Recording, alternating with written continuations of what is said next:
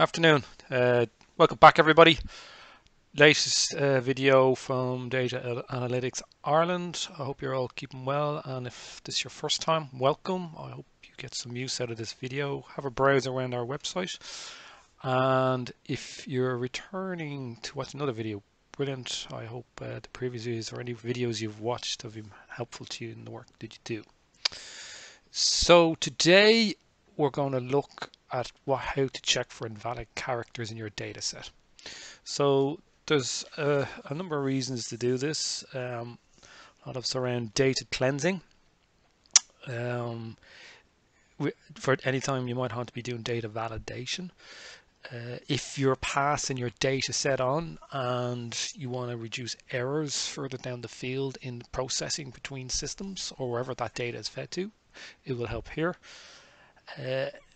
Data errors and data problems, like when based to show, it has to incur some manual intervention by humans, most likely, to fix the problem. So by taking this step, you cut out a piece of work where people have to actually go in and see, well, what's the problem, number one, and how we fix it, number two. And it just makes it for a smoother process.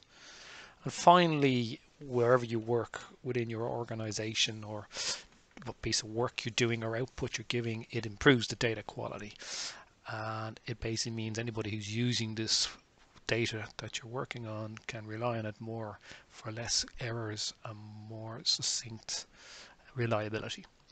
So I'm going to start off today. We're going to basically create just a very basic data set. So I haven't imported it from a file. I've just basically created here in actually the logic.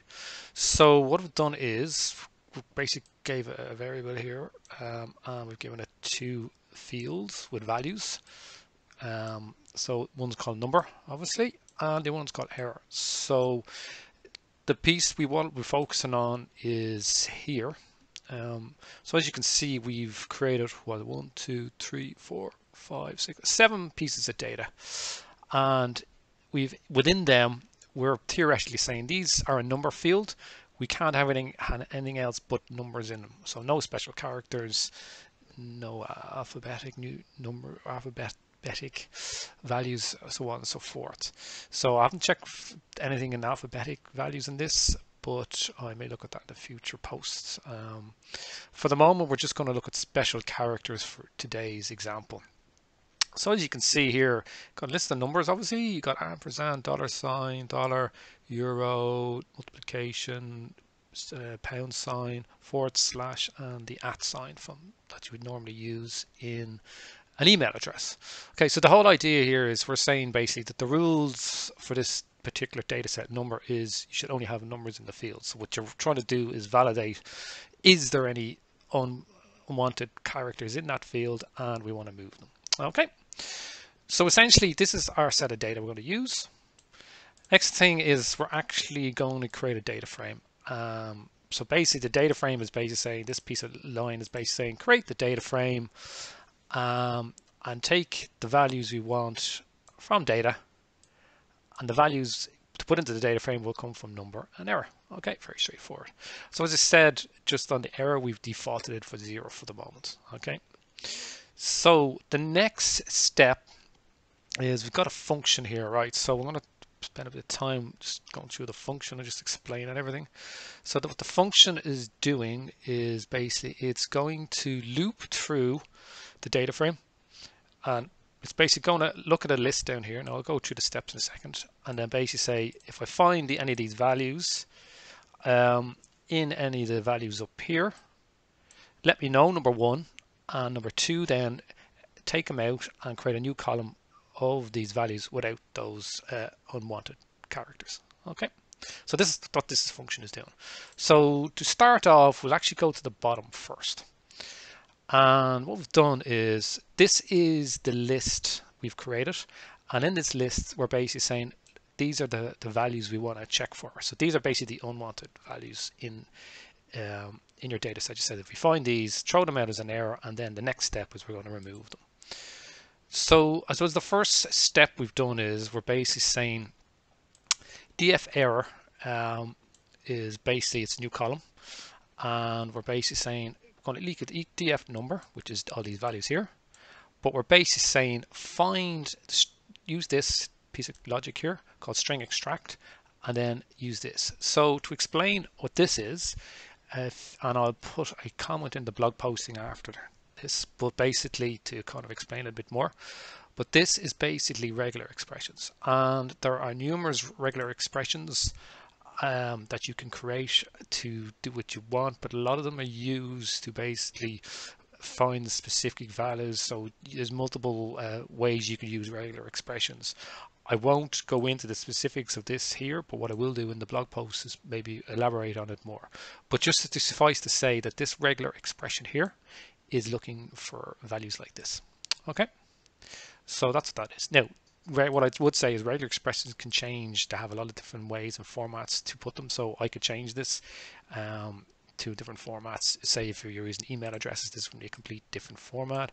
If you're looking for, say, characters, complete different format. If you're looking for uppercase, lowercase, different format again. So there's a lot to learn about regular expressions. It's very, very handy. I would recommend you learn about it more. It's something I'm still learning over time, and it takes a bit getting used to, but once you get used to it, it's very, very handy when you're writing code and logic, especially when you're working on any data analytics, data cleansing, so on and so forth. Okay, so this line here, basically all it's doing is if you don't find anything, then it basically just drops the line. So essentially, if we don't have, so this is the output at the end, is going to go through, but if we don't have anything in here, it basically means there's nothing in here. So basically means we can just ignore the line. Okay, so in this case it's redundant because we have errors in each particular data item. Okay, so that's what that line does. So the next thing we're going to do is we're going to have a for loop. So just to go through this and explain this to you. So what it's basically doing is it's basically for I and L. Okay, so we know L is the list, and what it's doing is the loop is basically saying it's taking each value I, assigning each one of these to the value I as it goes through the loop. So I is first of all assigned to this, loops through all its data, and then does what it needs to do in the logic. Then I is assigned this value here, loops through again, does the logic, and then basically gives the output. Basically goes to the next one, and so on and so forth. So as long as I has a value here, so once it reaches here at the end, then it will stop. So that's what that bit. So it's basically assigning I for each value in L, it's assigning an I. Okay. Now the I has an index value associated with it. So essentially, when you assign I to this value, it's been assigned I0, which we see here. This is assigned I1, I2, I3, I4, I5, I6. Okay. So you'll see all those there. Okay. So basically what we're doing here is basically we're creating a new column called dffix. And we're basically saying go into df number here, okay? And if we find I0, which is say $, in this example, we basically remove it and just replace it with basically nothing, okay?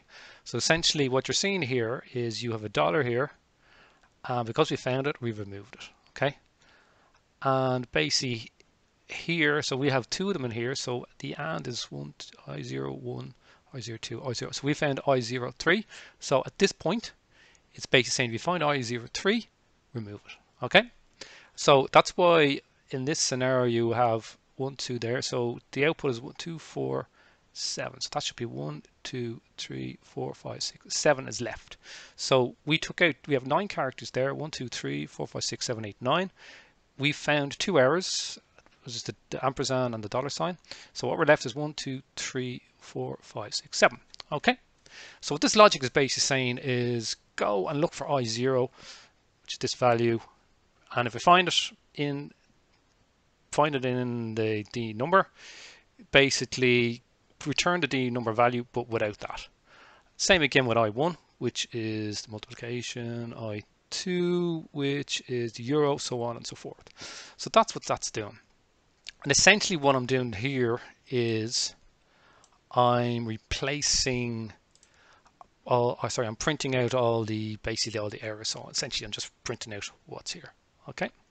Now something to note is actually, which I'll probably do in another post, is you have the @ sign here, which is used quite regularly in an email. So what you could say in a scenario where you're using this is, if you have numbers but you have email address, this could signify there could be, say, an email address here. So there could be another scenario you have numbers and, say, part of an email address. So you need to validate that as well. Basically, is that actually a valid number as well? So that's probably another posting for another time, but just something to think about in the front of your head, or if you're doing any work around basic data cleansing, is if it's a number, is there email addresses as well? Okay. So our output, final thing here is, this is obviously the running of the function. So when the function runs, only one thing to say to you, that obviously runs through all this logic, but this is the line that's executed, which goes up here and then runs all this. Okay, and then gives us the output down here. All right. One thing to say to you is the star L, or sorry, multiplication L.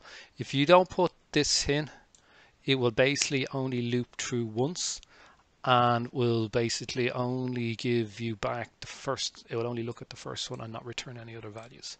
So that's the reason for the star L. Okay, so here's our error lists. Okay, which we know is this here. Okay, you can add to that and subtract as you see fit. So you could expand that list as you please. You could put in other values. If example, you could turn this around, and you could say this could be no numbers in this and just only letters. So not alphanumeric, but just say alphabetic. So you could turn this around, and then you could basically say, you can still use this as well. So if you had just names in here, whatever you feel fit with names, and you basically say, I don't want any of these values in the names, you could do the same thing again.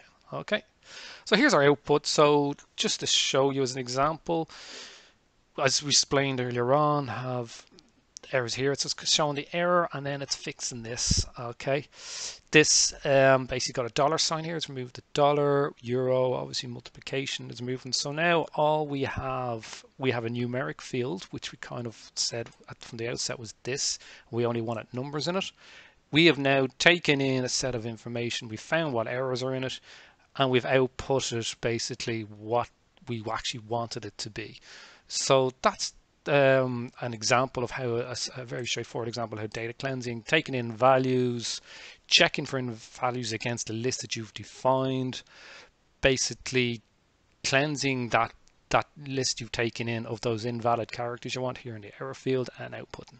So if this was being sent on for onward processing, or being given to somebody else, say export it to an Excel spreadsheet for further analysis, it would be cleansed and would have no errors.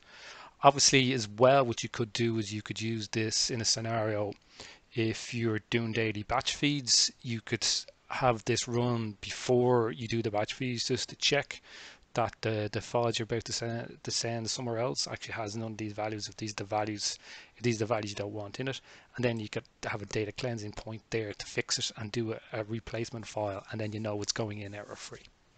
So that's the end of the video. I hope you've enjoyed it. I hope you've got some benefit out of it.